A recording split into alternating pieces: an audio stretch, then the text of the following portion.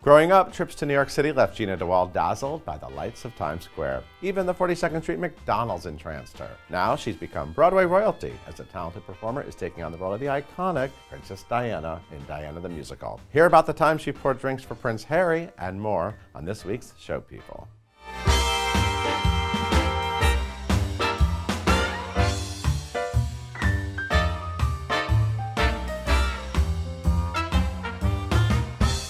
Jeanna, Hello. welcome. Hello.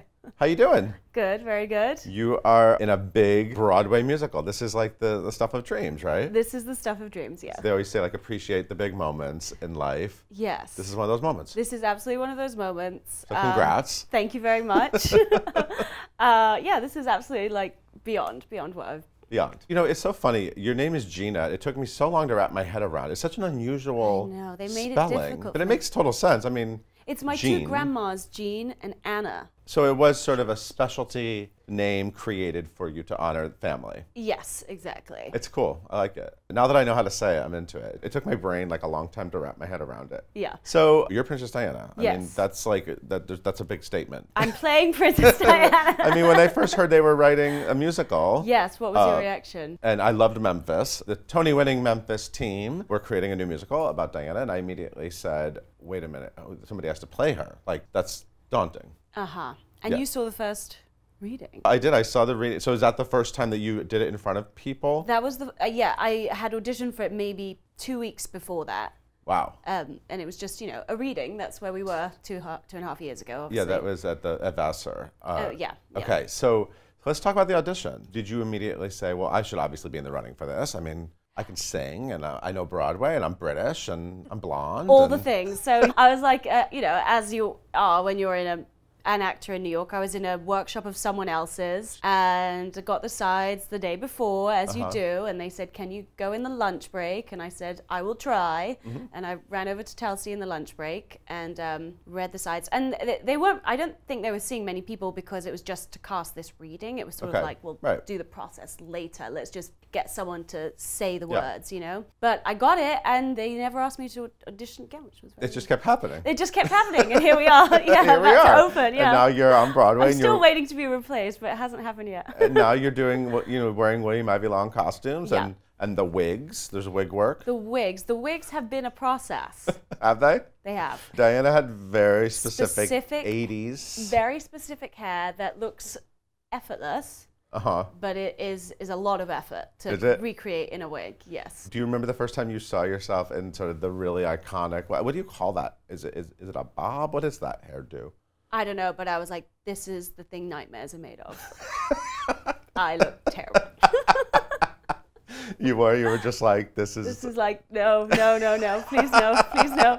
Were there actual nightmares about There was one video I have of, so I was at one of the studios where John Christensen, where they're making the dresses. And anyway, I'm wearing this flowing dress. Everyone's saying, you look so pretty, you do all these things. Do a 12 for us.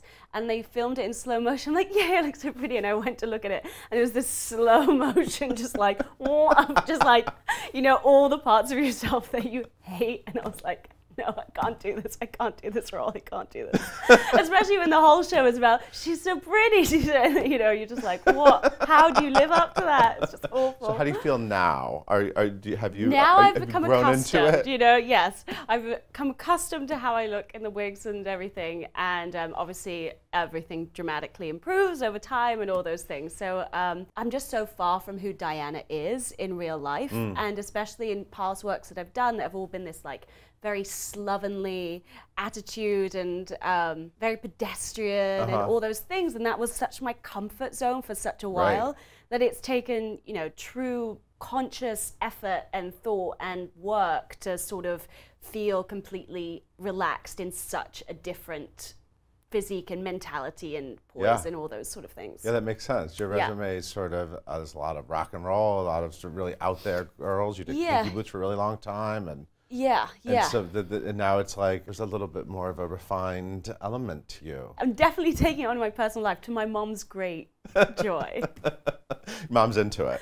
Mom's into the better articulation. Mom's into the better posture. Cool. Yeah. It seems like a lot of people your age, especially Americans, maybe don't know really that much about her. She's, you know what I mean, the actual story of her, what was the first thing you did in terms of research? Just the YouTube videos, just YouTube, YouTube spiral. I obviously, YouTube spiral. Like middle of the night, YouTube, click next.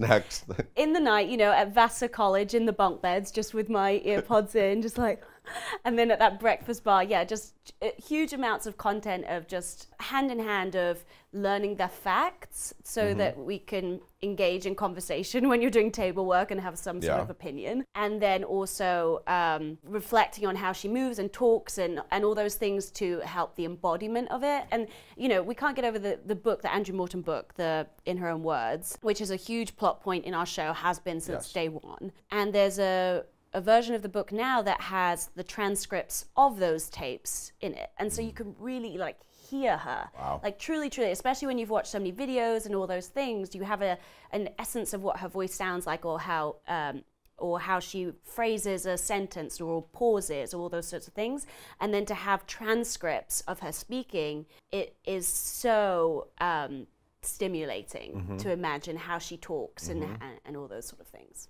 There are a lot of fascinating plot points about her, how young she was when she got married. She was 20? 19. 19 when that wedding happened. I remember watching it on TV. At 19 years old, that's insane. I mean, where were you at 19? In a bar somewhere, probably. In a bar somewhere, not on TV around not the world, TV, walking down the aisle with a prince. And then the crazy relationship with Camilla and the fact that Charles was sort of dating Camilla before Diana, which is something I didn't know. A lot of people didn't really know that. But personality-wise, what was sort of the craziest thing you found out about her in terms of who she was as a woman? Is there something that sort of jumps out that maybe really took you by surprise? I think she was often painted as sort of silly or stupid or all those sorts of things, but she wasn't. She was very aware of what was going on. She had very strong, gut instincts about the Camilla thing before she was married. But how do you pause a roller coaster that's sort of sweeping into motion, and it's on all the news channels and there's memorabilia being printed and all these sort of things, and your whole family is supporting and set on you doing this, and this could be the culmination of your life and everything you've dreamed on, but you have these huge doubts. How at 19 do you stop that? And she didn't have the strength, and she went along with it, and then was left in the mess of the repercussions of what happens when something snowballs out of control, and there you are, married and in a castle and alone. So it was really helpful to be older than her when all this happened, so I could reflect on how complicated and challenging that must have been, considering how badly I maybe handled my 20s, and with much less challenging moments. So it was really only up to her to find her strength. Everything that she became and is today is because she found that little nugget within inside herself to be like, I'm not going to let go, and she molded that and grew that to become, this role model that is still very much in our zeitgeist today. Yeah. All right, we're going to take a quick break. We're going to come back and talk more about your messy 20s. Great. Let's do it. We'll be right back with more Jeanna de Waal.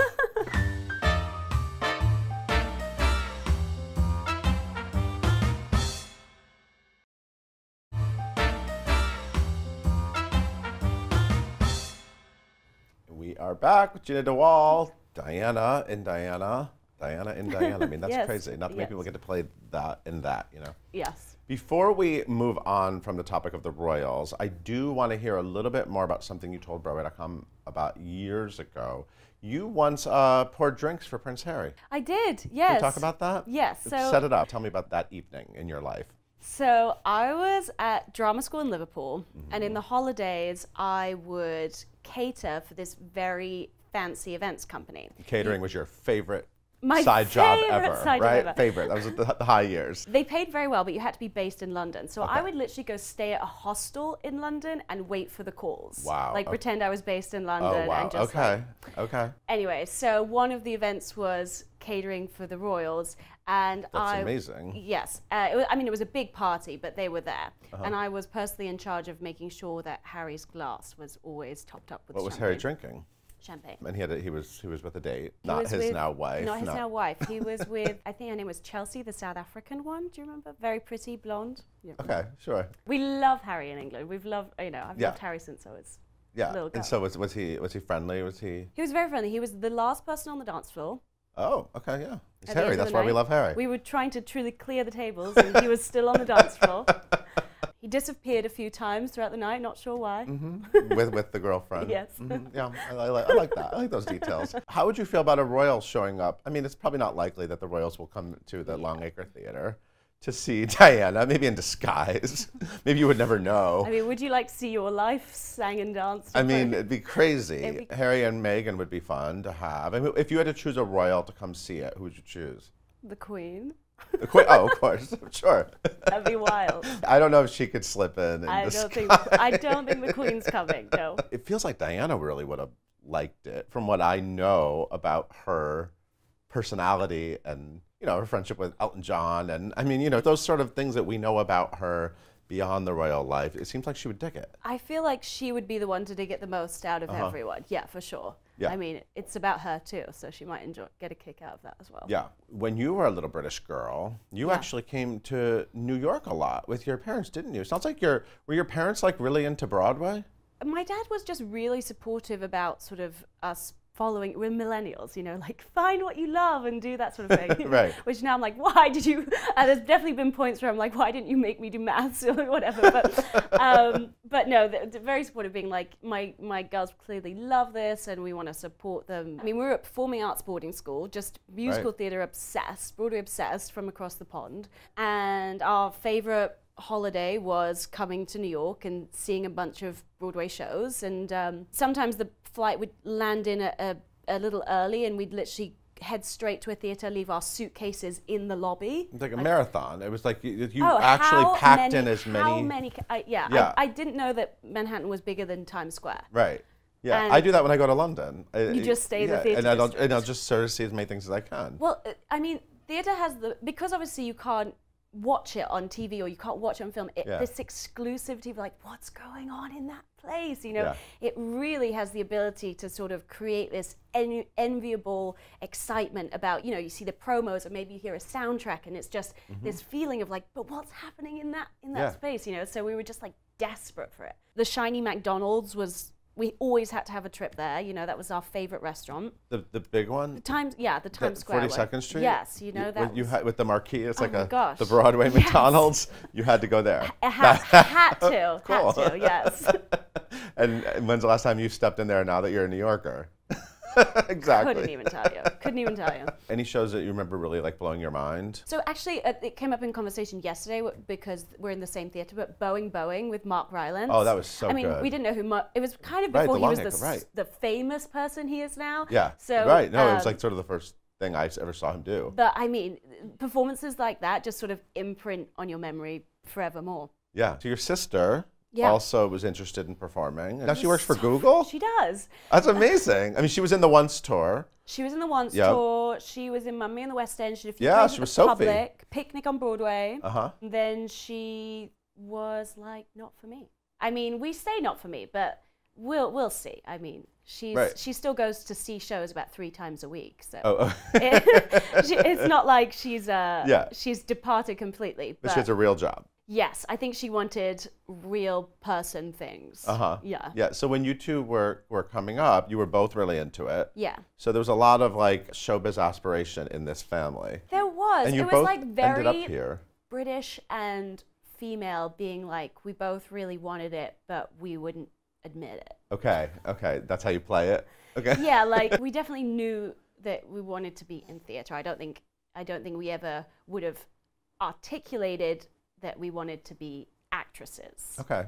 Do you know what that seemed unrealistic? Have you articulated that yet? And if I don't, my managers do.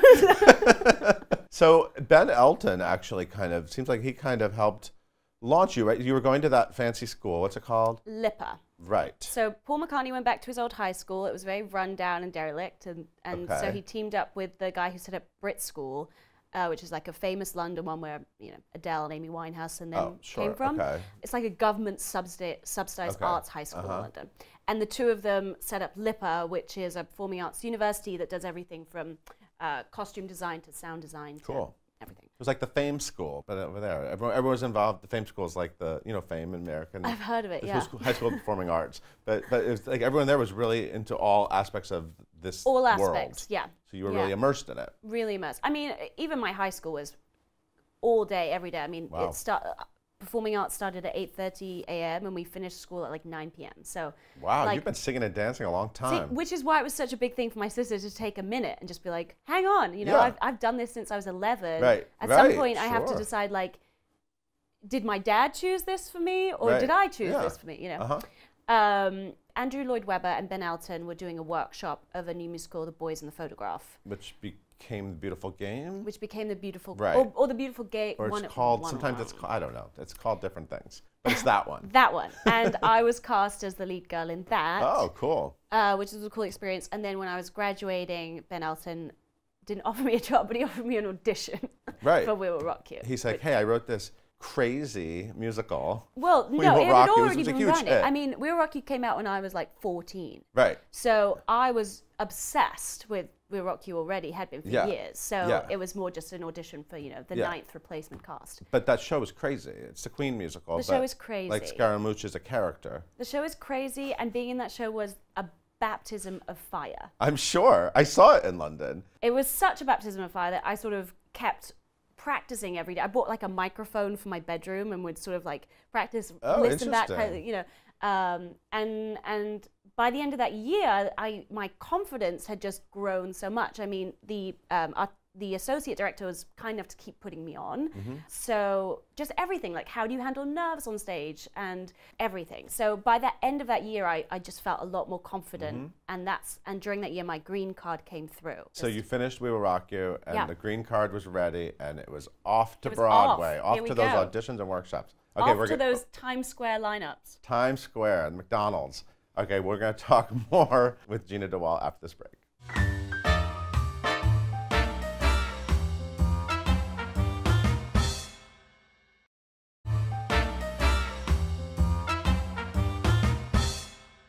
We're back with Jeanna de Waal. So you got to New York, and you had this edgy rock and roll experience, and We Will Rock You. So it was like American Idiot. That was your first show, right? It was, but it wasn't.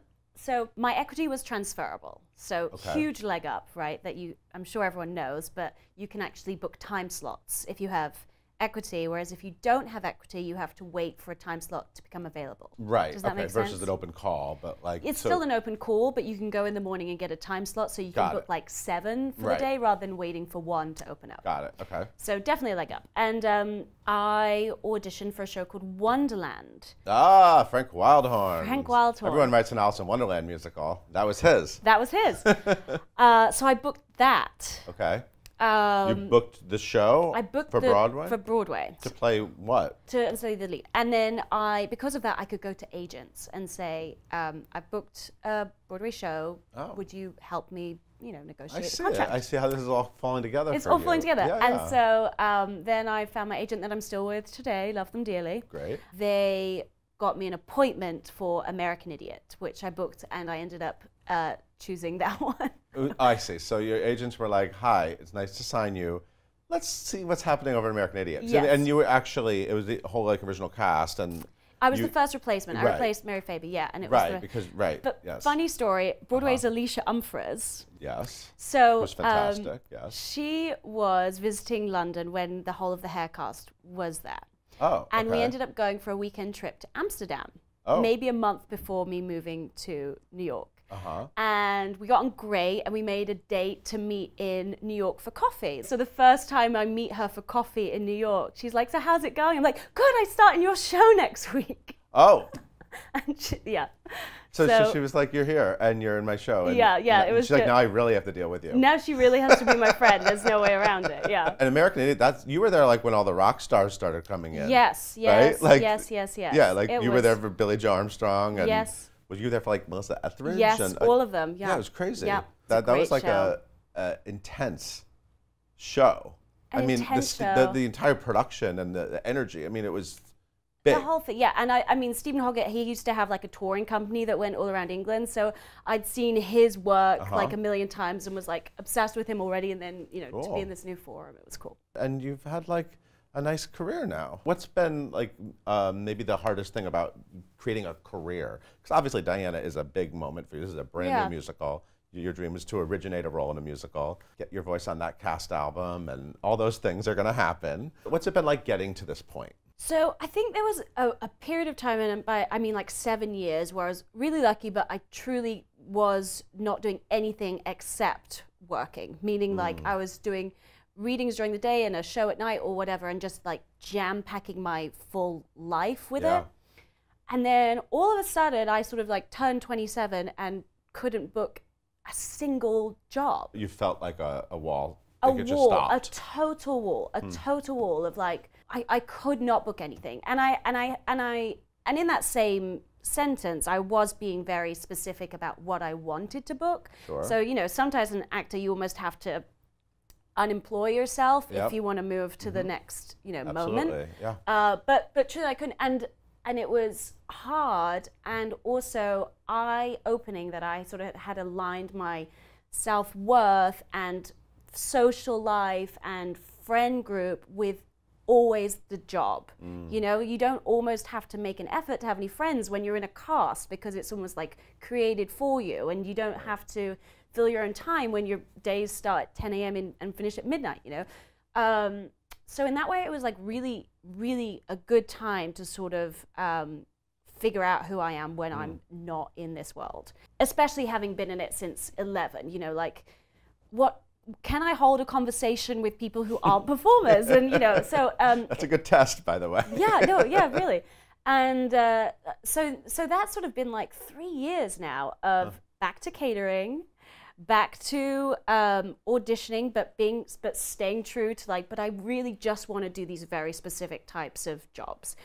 And, you know, starting a company that I started called Broadway Weekends. Yeah, and, so you know, doing all these other things, but really like becoming a fully rounded human where I'm so over the moon about Diana, but it feels like a job. It doesn't feel like my identity. Does you know what I mean? And I think that took a minute, having only done performing arts from 11 to 27 without sort of a break in many ways. And so how does that little journey you took, how does that influence getting ready to step into something like Diana and being on Broadway in this show? How does that change the path for you? Yeah, so, well, I think sometimes when you're the actor and there's like 14 people talking at you and a whole people, it's very easy to get overwhelmed sometimes and not realize how much effort is going into every single detail around you because you just feel this pressure cooker. Whereas I think as soon as you've tried to produce anything yourself, you realize how much effort goes into everything. Organizing anything is such a challenge and a pain, and it gives you such a greater appreciation of how easy your job is as an actor. You know, it's really not a hard job compared to the jobs that are around you making it happen. Right. You're the actor now backstage making sure all the tech people are okay. And well, and the ushers. I'm just like, you know, after 3, I'm just like, everyone's like, are you okay? I'm like, here I am getting my hair and makeup done. And, you know, someone's bringing me tea. I'm like, I'm not stressed in the slightest. Right. Yeah. So you and your sister started this Broadway Weekends. Yeah. So tell me, what is Broadway Weekends? Tell me about this business. So we started doing theater camps for adults. Cool. What does that mean? So, literally, the workshops that we've been running for children our whole lives, you always get asked to do a million workshops for children, but this is specific for adults. Because, as I've sort of said, theater has been in our life from 11, and it was everything to us, including our friendship circle, our confidence, our joy, all those sort of things, and it sort of just stops when you're 18. And there's not really an outlet for people to do that. Community theater is a huge time commitment. Most people in their busy lives don't have time to do that. And there's also not really any access to have masterclasses with, for lack of a better word, the Broadway performers are the best in the business, in the world, right, at what they do. And there's not really any access to have that one-on-one time and learn from them. It was so fulfilling to see people who are, you know, doctors, accountants, lawyers, all those sorts of things, find the joy of musical theater and be like, right, this is a joy. This is committing to your imagination, getting lost in your own imagination, singing with people, moving with people, warming up with people, spending time with people is a social experience. Right. And right now, theater is not marketed in that way at all. It's a passive experience where you sit in a darkened house and receive information. Whereas there's this whole other element of theater that anyone who's been involved in a performance of any kind knows, that it's social, it's collaborative, it's all those things, and that just didn't exist. So it doesn't exist except for us. So we started doing these workshops in New York, and we didn't have any budget, so it was just sort of like word of mouth. They started very small. And then our summer camp this year, we had people from Beijing, from Sydney, from all across America. So then starting in the fall, we teamed up with Broadway national tours, picking 5 this year, and we're going to choose 5 more this year. And the cast in the national tour lead them as we go round, as they go around the cities. So doing this has now helped you find more joy in your life. And Totally. look at that. Yeah. What an amazing journey. I love it. So does it take sort of the pressure off a little bit of being the lead in a music? I mean, do you feel a lot of pressure of being Diana in Diana? I mean, I feel responsibility. Sure. There's writers who've been working on this for years. There's producers who have raised a lot of money and have their name on the line. Right. And there's crew and front of house people who will, so I feel a huge amount of responsibility to do the job to the best of my ability and to be a good leader, for lack of a better word, within the group. But I don't feel this pressure of, if this fails, I will fail. Right. Yeah, I love that. A lot of actors, I don't know if they ever get to that point, so it's great that you're there. Congratulations. Thank you. And the other great thing about playing Diana is that you get your potty mouth. Diana's a potty mouth. You get a great number, right? I mean, like, yes. That's still in the show. Yes, it is. Yeah, it is. That's fun. Not going anywhere. Well, I'm so excited for you. I can't wait to see the you. finished product. It's at the Longacre Theater. Jeanna de Waal is playing Diana of Wales in Diana the Musical. Thank you so much for being here. Thank you so much. Thank you for wearing a hot pink suit. It's perfect. Thank you for watching. We'll see you next time.